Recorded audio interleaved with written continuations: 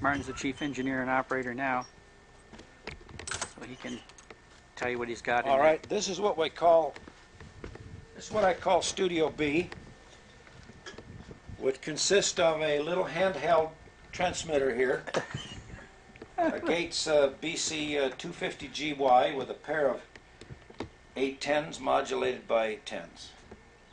The building is completely self-contained with its own receiver, which Dave will show you over here, which is a Hammerland HQ170.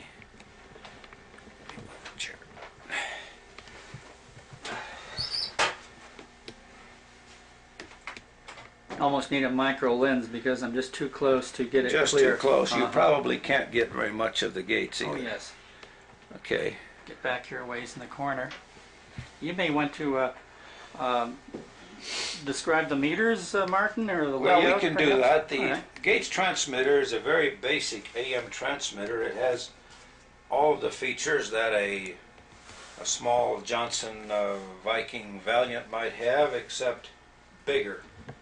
The controls are here. We have the plate tuning capacitor, neutralization, the driver tuning, loading, power amplifier voltage, and filament voltage. The meters up here, we have antenna current, which is switched in and out by this switch. We have plate voltage meter, plate current, PA grid, modulator plate current, RF driver, and filament voltage. I have incorporated in this transmitter push to talk using the D104. The audio comes out of the D104 into this old Heathkit monaural amplifier, the ones that you guys used to use years ago in your music systems. It has about 14 watts of audio, and of course these systems have speaker terminals on the back for either 3 or 8 ohms. So I merely put a little matching transformer in here. I come out of the speaker terminal into a little transformer and come out 600 ohm balanced into the input of the transmitter.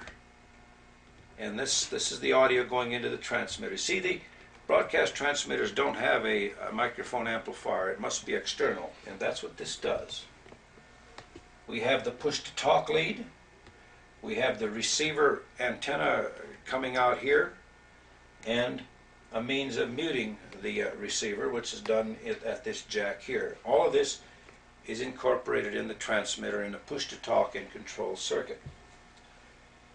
We'd like to get into the back of the transmitter, but it's very crowded.